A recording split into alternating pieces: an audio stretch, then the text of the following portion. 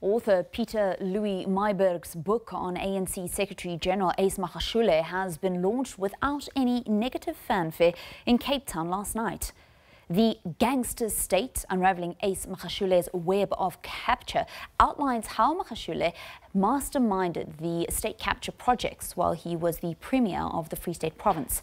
Myburgh says one of the things that raised his interest to write the book was the wealth of Magashule's daughter. The Johannesburg launch on Tuesday evening was disrupted by a group of protesters, some wearing ANC colours, who proceeded to tear copies of the book. Myburgh told guests that while he had a tough time since the book was publicised by weekend newspapers, there's been some positive developments since then.